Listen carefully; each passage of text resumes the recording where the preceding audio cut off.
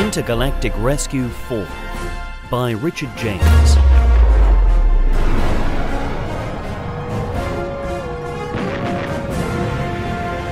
We've got a ship in distress. We are Ann Warren and Jason Stone aboard the League of Planets ship Intergalactic Rescue 4. How can we help you? What is your emergency? Alpha, Zeta, stand by. Affirmative. These two young people are its crew, and what a marvelous ship it is, too.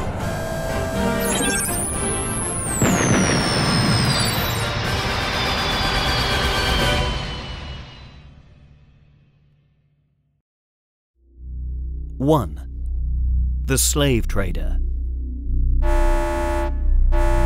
The alarm interrupted the small crew of Intergalactic Rescue 4 at their breakfast. Just as Jason and Anne settled down to protein flakes and coffee, it sounded loud and clear against the background hum of the ship's idling pulse drive. There is a distress call, Master Stone, explained Alpha. You don't say. Jason winked as he swung his legs from beneath the table. Anne munched on the last of her cereal as she rose from her seat. He means, she began kindly, let's see it on the flight deck, please, Alpha. The small box-like robot blinked and whirred in response as he relayed the information to the main screen. Although Intergalactic Rescue 4 was an enormous ship, the flight deck was just a short sprint away from the crew's quarters. Most of the craft's bulk was given over to its vast engines, armaments, and equipment stores. Being a multi-purpose rescue vehicle meant there was little room given over to the luxuries of life. Give me the details, Zeta, Jason barked as he ran onto the compact flight deck. Grabbing at the bulkhead, he swung himself into one of the two pilot seats with practiced ease. Zeta pointed at the screen with an extendable arm. The diminutive robot was almost identical in every way to the small droid Jason had just left in the canteen, except where Alpha had been the first model off the production line, Zeta had been the last. Quicker, stronger, and more efficient in every way, Zeta fancied himself as the superior specimen. Alpha, much older and therefore much wiser, knew different. He was proud of his advanced years, even choosing to walk with a limp to differentiate himself from his younger counterpart. What's up, Zeta? Anne lowered herself into the second pilot's chair and focused on the screen before her. A stricken vessel of unknown origin is transmitting a distress signal on all frequencies. A pulsating dot of light appeared on the screen as reams of text scrolled beneath it, detailing its speed and trajectory. Behind it loomed a large planet, a giant swathed with swirling clouds. Origin? Asked Jason. Unknown. Configuration? Unknown. Jason frowned. That's quite an erratic course, Anne whistled. Engine blowout? They certainly appear to have lost propulsion, Zeta agreed. Jason took a breath, suddenly decisive. Then let's get to it, Zeta. Lay in the coordinates. Just a minute, Anne interrupted. Look at that. She pointed at a text box beneath the flashing dot. Their altitude has fallen fast. Just how big is that planet, Zeta? The box robot whirred and clicked as it calculated a response. It has a radius of 85,000 kilometers. Jason puffed out his cheeks. Jupiter size, he exclaimed. That ship is being pulled right into it. Anne nodded patiently. And so would we have been if we'd gone charging in. Jason flashed her his most winning smile. Point taken, he said. Zeta, recalculate and punch in our best approach route. Carefully, interjected Anne, a note of caution in her voice. I've already had to skip breakfast. I don't want the day getting any worse. The stricken craft tumbled helplessly as it fell, held in the grip of the huge planet's gravitational pull. I can't get alongside it, Anne yelled desperately from her controls. Its course is too erratic. So pull out, Jason called from his chair. IGR-4 had traversed the distance to the distressed ship in an instant, its pulse drive punching a hole in the very fabric of space. Now, as Anne's fingers flew across the flight controls, it moved to a safe distance from the doomed ship. "Let's suit up." Jason spun his chair from the flight console. "Are you crazy?" Anne's eyes were wide. "Why don't we just tow it out?" Jason stopped in his tracks and looked at the small robot at his feet. "Zeta, what are the odds of success if we put a tractor beam on that craft?" Zeta whirred and clicked again. Owing to the enormous gravitational pull of the planet, the tractor beam would be of negligible use. It might hold the ship for a while, but any attempt to tow it out would meet with a 0.004 chance of success. Anne interrupted. "It'll just pull us in right after it. So how long would we have?"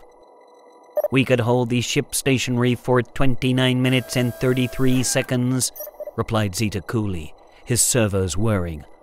"Okay," Jason shrugged. "That'll be long enough." Anne swiveled to her co-pilot. "Really? Are you seriously suggesting just walking right in?"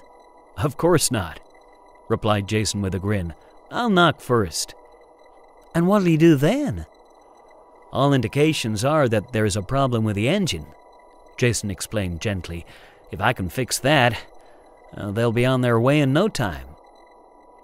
Anne nodded. To give him his due, Jason was eminently qualified to fix anything. She remembered how he had excelled in the spacecraft maintenance module at the Academy. It was decided that Jason should take Zeta with him and leave Alpha behind with Anne in charge of IGR-4. The older robot was put out at first, until Anne pointed out that calculating the parameters of the tractor beam was by far the more responsible position. With the ship held firmly in IGR-4's tractor beam, Jason extended the docking arm to the craft's airlock.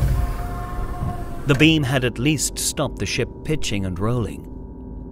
It looked almost sedate, thought Jason as he looked through a viewing hatch beside the docking arm, although he knew it was only a temporary state. A wrist chronometer told him he had just 23 minutes left before IGR-4 would relinquish its protective hold and the docking arm would be sheared away. In the short distance traversed in a couple of minutes, Zeta extended a mechanical digit to connect with a service node by the airlock doors. A few turns and the doors slid aside to allow admittance. Jason felt the unknown ship's artificial gravity grab a hold of him, his boots making contact with the metal grating on the floor with an audible clang. "So, where's the welcoming committee?" came Anne's voice over Jason's helmet comms. She was monitoring the situation on a screen back on IGR-4, the image being fed directly from Zeta's visual circuits. "Perhaps they've been told never to answer the door to strangers," sneered Jason, as his robot companion got to work on the inner door.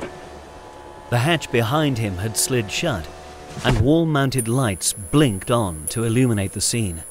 "It's nothing special," he reported back as the inner door rolled back into the wall with a soft click. "Looks purely functional." Jason walked stealthily into the corridor beyond, mindful of the ticking chronometer on his wrist. "Titanium hull," announced Zeta to no one in particular. "Evidence of cannibalization of parts." Jason looked around him as he walked. The robot was right. The walls were lined with mismatched panels and exposed machinery. It seemed to have been cobbled together from countless different ships. No wonder Zeta had struggled to identify it. "Perhaps I'd better get straight to the engine." Jason was suddenly worried about just what sort of a mess he'd be confronted with. He had felt confident enough in the face of the expected sublight drive, but now he wasn't so sure. What if the engine was as much of a mismatch as the rest of the ship? He glanced at his chronometer. 19 minutes remained. Just as he was calling up the ship's schematics on a wall-mounted computer console, he heard the hiss of an interior door. Zeta had been busy at another control node. As the door slid back into its housing, Jason took a breath. Before him were a dozen humanoids, each chained to the other with heavy iron links. Shabby, shapeless robes hung from their shoulders. They wore downcast expressions on their heavy-browed faces and barely seemed to notice their new visitor. "Anne, are you seeing this?" Jason breathed. "Looks like we got ourselves a slave ship." "You gotta get them out of there," came Anne's voice. "and you've got less than 17 minutes to do it." 16 minutes and 13 seconds, chimed Alpha over the comms. "He always was a stickler for detail," said Zeta with a robot sigh. Having checked the ship's internal atmosphere, Jason flipped the visor on his helmet. The air was breathable. "Hey!" he called to the assembled slaves. "We need to get you out of here." They turned their heads towards him, clearly struggling to focus on his words. "Of course," Jason muttered. "They're drugged." "I would close your visor again if I were you," exclaimed Zeta suddenly, sniffing the air with his olfactory senses. "The atmosphere is laced with a synthetic sedative designed to keep them compliant." Jason snapped his visor shut at once and switched on the speaker in his chest unit. "Everyone, follow me and you'll be fine." The strange aliens shuffled their feet towards him, Zeta cutting through their chains with a laser as they passed. "Quickly!" yelled Jason as he turned to lead the motley band back to the airlock. "Wait!" called Anne in his ear. "What about the pilot? Our readings indicate the ship was under manual control before its accident, so there must be a pilot." Jason groaned as he thought of the minutes ticking away. Before long, the ship would be ripped from IGR-4's docking arm to continue its fall towards the huge planet below. And he'd much rather not be on it when it did. "Okay," he called, holding up a hand to get the attention of the alien slaves. "Where is the pilot?" Vacant eyes stared back. "Where is the pilot?" Jason tried again, this time enunciating more clearly. He pointed to the empty seat by the flight controls and, ridiculously, found himself miming steering a ship. Still, there was no response. "Zete," he barked to the diminutive robot at his feet, "you find the pilot. I'll lead this lot off the ship." Zeta beeped in the affirmative as Jason corralled the aliens away. The robot opened a connection to IGR-4 and requested an infrared scan of the slave ship. Alpha sent over a live image of the craft, and Zeta used his visual circuits to project it onto a nearby wall. The slave ship's systems pulsed red. Zeta could make out the glowing forms of the aliens as Jason led them through the airlock to safety. The engines, crippled as they were, still let off a ferocious heat, glowing white-hot on the image before him. Leaning forward on his stubby feet, Zeta could dimly make out something else. There, in the engine room, was another heat signature. From the scale of the image, the robot could deduce its exact size and location. A humanoid, approximately 6 feet tall, was, quite inexplicably, lying on the deck by the fuel input. Seeing that Jason had made it back through the docking arm to IGR-4 with his strange entourage, Zeta checked his internal chronometer to see just how much time he had left. 12 minutes remained. With a whistle, the little robot turned about and deployed his wheels. Lifting his feet from the floor, Zeta trundled from the room at considerable speed, eager to reach the pilot before time ran out. "I put the feed from Zeta on the screen," said Anne as Jason led the alien slaves into the canteen. Freeing himself from his spacesuit, he hung it in its compartment, then joined the aliens by the food dispenser. "Food," he explained slowly. "Eat if you are hungry." One of the taller aliens stepped forward, his hands raised in front of him. Jason saw a strange symbol had been branded on his neck. He noticed that the other slaves watched this man's every move. The alien seemed to look deep into Jason's eyes, as if trying to read his thoughts, then, quite suddenly, clapped his hands together. At this signal, His fellow slaves fell upon the food in the dispensers, eager for nourishment. "Thank you," said the alien unexpectedly. Jason blinked in surprise. "I am Okron. We are from the planet Thika 7. I speak for my people." "We have just 9 minutes before we have to let your ship go," said Anne quickly as she moved between them. "But we think there is one person left on board." Jason nodded. "Where is your pilot?" Okron turned to face a screen on the wall as his fellow slaves sat to eat. It displayed Zeta's view from the slave ship. Cluttered corridors whizzed past as the little robot approached the door to the engine room. It opened with a hiss as Zeta pressed a console on the wall to reveal a room full of smoke. Loose cables sparked from the floor. Zeta pressed forward through the heat to find a man lying prone on the floor, his leg trapped beneath a mesh of twisted metal pipes. "There," said Okron, pointing at the screen, "and may his death be slow and painful." His fellow captives murmured in agreement, and noticed several of them make a strange sign across their chest. "Zeta," she called into the comms, "you gotta get him out of there, and quick." "His leg is trapped beneath the pipes," came Zeta's response. The image zoomed in on the twisted cables. The pilot's moan filled the canteen. "Please," he was mumbling, delirious. "You've got to save me." "One of those pipes is a fuel line," Jason panted, his eyes wide. "Cut through that, and we'll all go Nova." Anne saw Zeta light up his laser attachment in anticipation of making a cut. "But which one?" She punched a button on the comms console to speak with the pilot. "This is Anne Warren from Intergalactic Rescue 4 of the League of Planets. We will attempt to free you, but we need your help." She leaned in closer to the mic. "Which of those pipes is the fuel line?"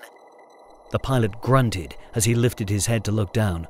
"I can't tell you," he hissed, his jaw clenched with pain. "I'm a pilot, not a goddamn engineer." With that, he sunk back into a murmuring delirium. "Jason?" Anne turned to her co-pilot, beads of sweat pricking at her forehead. "What's your best guess?" Jason shook his head. "I can't tell. The engine's cobbled together from so many different components." "I thought you were the expert," Anne pleaded.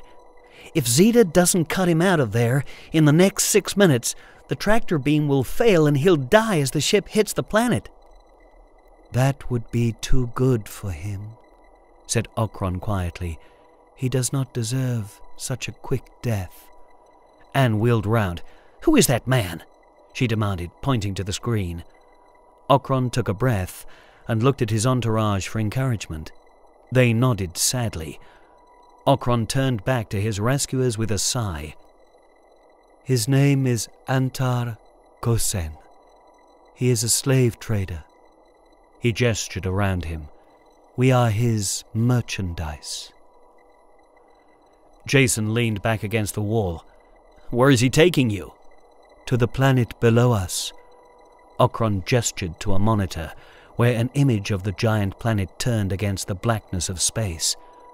"There he will sell us to the highest bidder." Jason was thinking things through. "Did you sabotage his ship in an effort to escape?" Okron shook his head. "We would be unable to do such a thing. The atmosphere aboard is laced with a chemical that acts like a sedative upon us. It's only now we are aboard your ship that we can think more clearly." "So that's why you're loath to save him?" Anne nodded in understanding. "If you spare his life, you rob us of ours."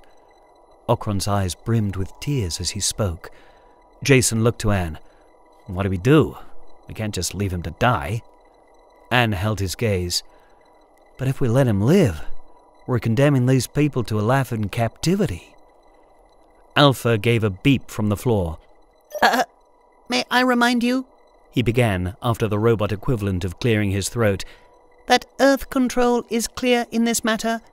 Intergalactic Rescue Four's function is purely rescue. No interference is allowed with the customs and practices of any alien society." Jason crouched down to meet Alpha's mechanical eye.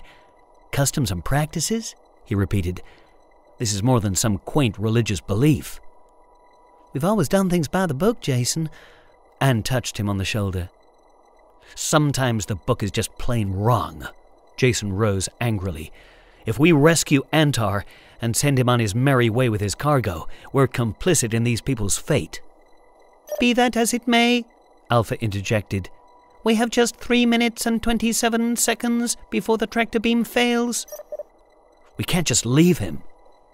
Jason planted a fist into his open palm in frustration. A sudden scream filled the air. On the screen, the pilot was writhing in agony. "Which pipe do I cut?" Zeta was asking. "Guidance requested." His laser torch was poised. 3 minutes precisely," Alpha announced from the floor. Anne wheeled round to see Okron in quiet consultation with his fellow slaves. As they concluded their conversation, they each made the strange sign over their chests. "I am trained as a rocket scientist," Okron announced at last. Jason and Anne were speechless. "Before the slave times, my race lived in relative peace and prosperity on Thika 7. I lived a life of learning. Then Antar's race came to subdue us. We were forbidden many things: education, employment, freedom. We were made slaves." "How?"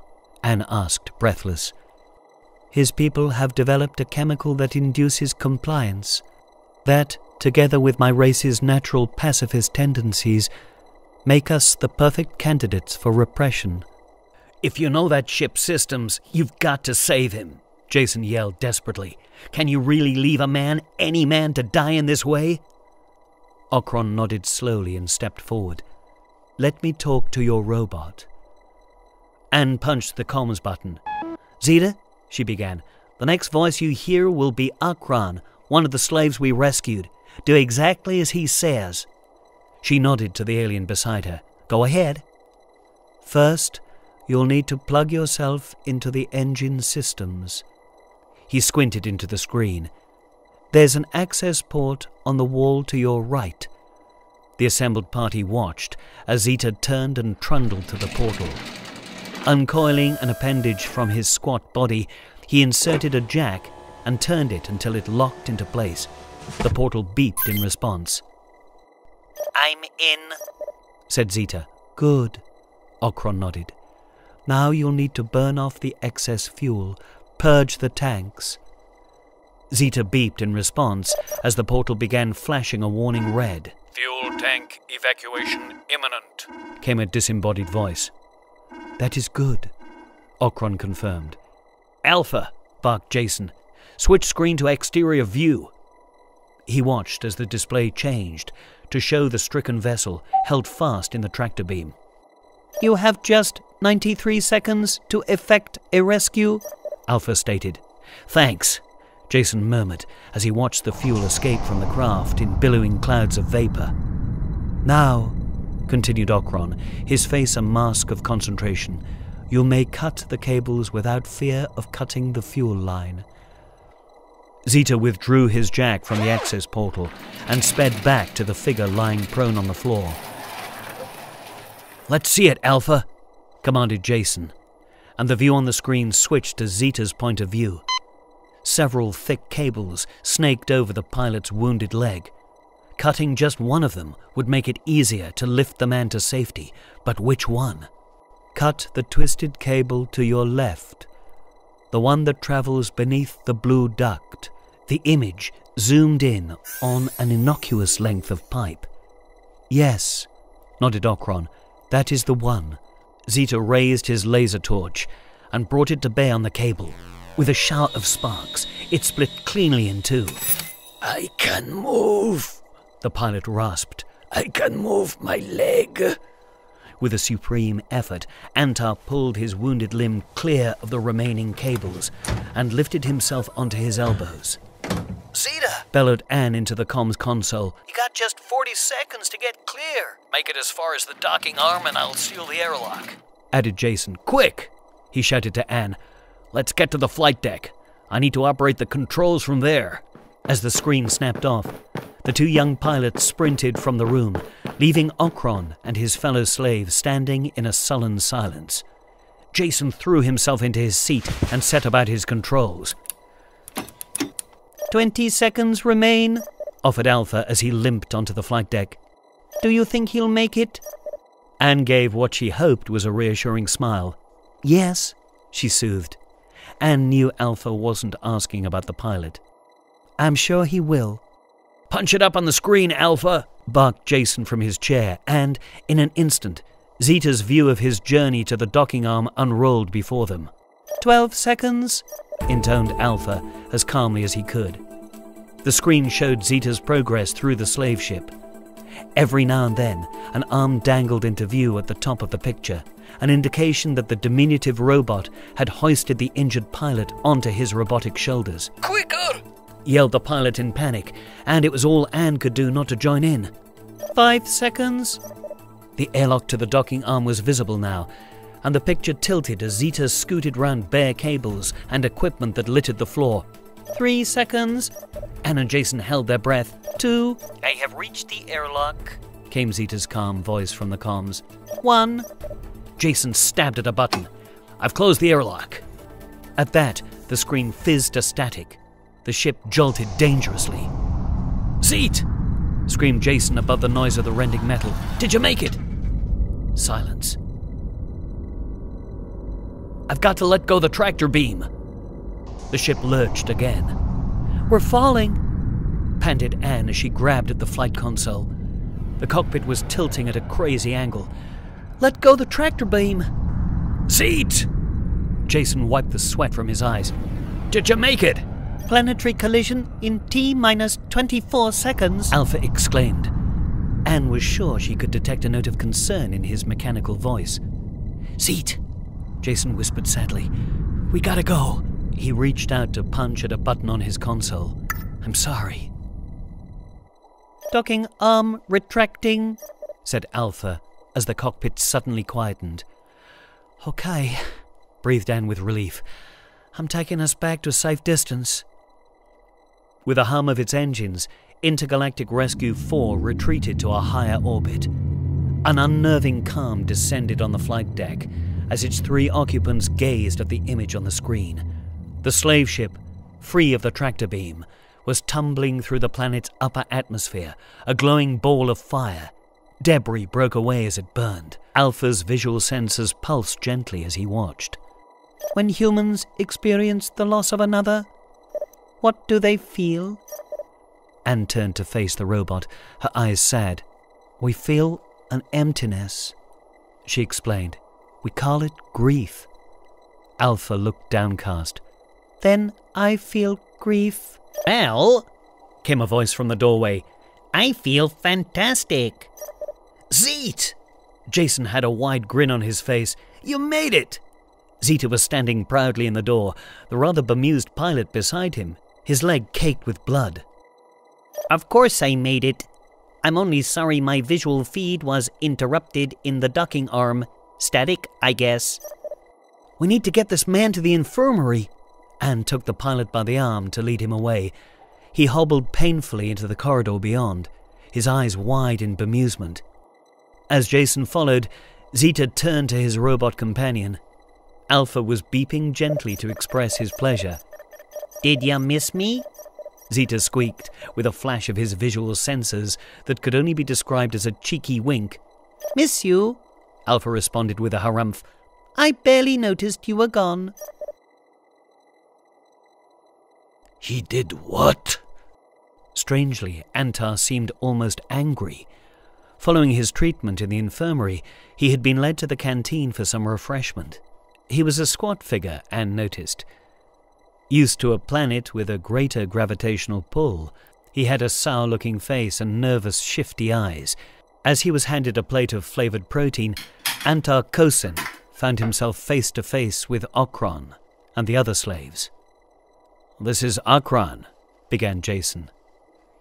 He is number 470, Antar interrupted, jabbing towards the slave with his fork. It says so on his neck. Anne noticed Okron cover his branded mark with his robe, suddenly self-conscious. He is a scientist, she said sharply. The only one of us who understood your ship's engines. She leaned in, almost threatening. He saved your life. Antar swallowed a mouthful of food. Then he is a fool. Perhaps I am, interjected Okron sadly, but I am an honorable fool. Jason turned to the slave leader, eager to calm the situation. We'll talk with Antar, he whispered. Follow the lights on the wall to the Astrodome. We will let you know the outcome soon. He pushed at a wall console, and a line of lights led the way from the canteen. We have but one demand, Okron replied.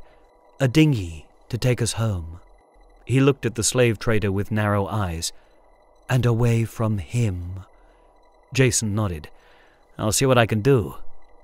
Satisfied, Okron led his party from the canteen, following the flashing lights towards the Astrodome. Consider what that man did for you, said Jason when they were alone.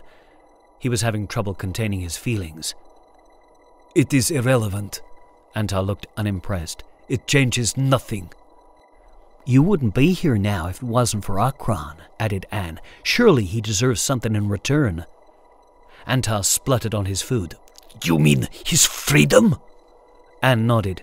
Freedom for him and his companions. The slave trader pushed his empty plate away and swung back on his chair.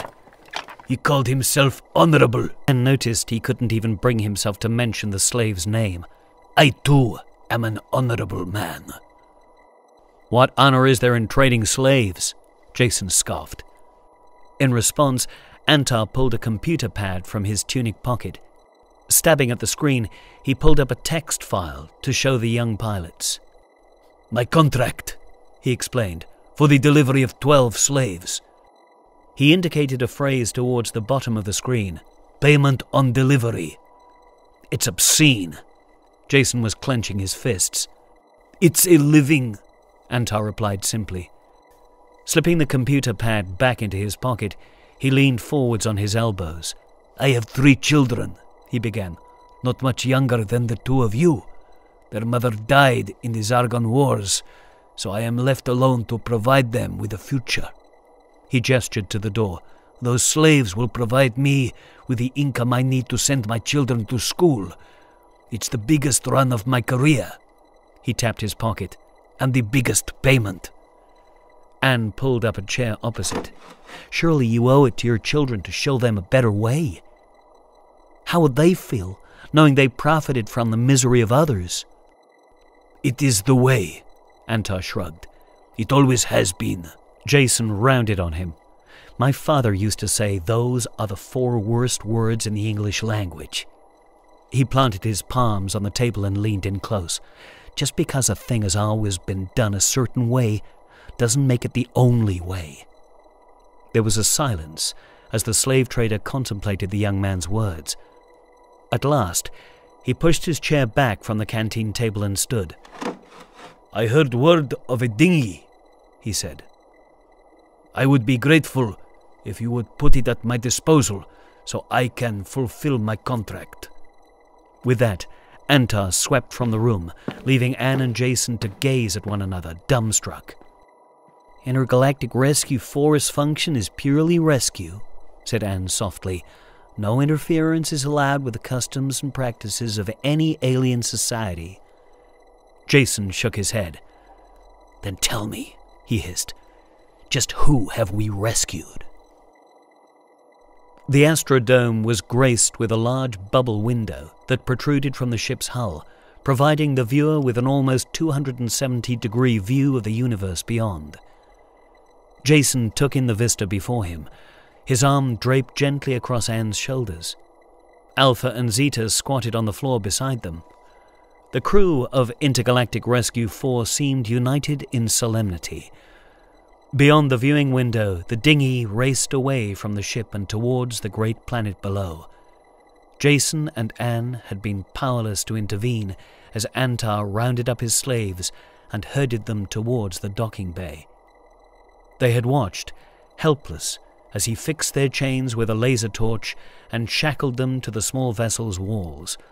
Now they stood, disconsolate, as the slave trader departed with his merchandise. "There was nothing we could do," Anne whispered, partly to convince herself. "We did everything by the book." Jason was unimpressed. How will the universe ever progress if we don't better ourselves? Seems to me that Antar is bound by shackles every bit as restricting as his cargo. "We tried." Anne patted his hand as she spoke. "Course correction," squawked Alpha suddenly from the floor. What? Jason peered closer at the stars beyond the window to get his bearings. But we're stationary. "Not us." Alpha waved a mechanical arm towards the window. "Them." The two pilots' expressions changed to one of wonder as they saw the dinghy peel away from the planet. "He's changed his mind," Anne gasped. "A new course has been laid into the dinghy's navigational computer." Alpha clicked and whirred. "Destination, Theta 7. A slave's home planet! Jason squeezed Anne's shoulders in celebration. There was the sound of static as the Astrodome's comm screen crackled to life. The small party recognized Antar at the controls of the dinghy. Behind him, the slaves were seated comfortably, their broken chains discarded on the floor. Just because a thing has always been done a certain way doesn't make it the only way. Antar gave the crew a wry smile. Jason nodded in gratitude. "But your payment?" Anne asked. "And your children?" The slave trader looked around the cockpit. I reckon this dinghy will be good for a few thousand credits on the open market. More than enough to get them all through their education. He leaned in closer to the screen. Perhaps they will learn that there is always another way. Take it with our pleasure, Jason grinned. He nodded to Okron in the seat behind. And I hope you get home safely. Thank you. The erstwhile slave smiled. For everything. With a final nod, Antar leaned forward to punch the screen off. For a moment, the little crew of Intergalactic Rescue Four stood in silence. "That's the first time I've heard you mention your father," Anne said at last, turning to Jason with kind eyes. "Really?" her co-pilot replied nonchalantly. "Well, he was quite a guy. Zeta, Alpha, we need to look at the main drive. The couplings need recalibrating." With that, he slipped his arm from Anne's shoulder and walked from the room, leaving the young woman to gaze thoughtfully out the window and to the stars beyond.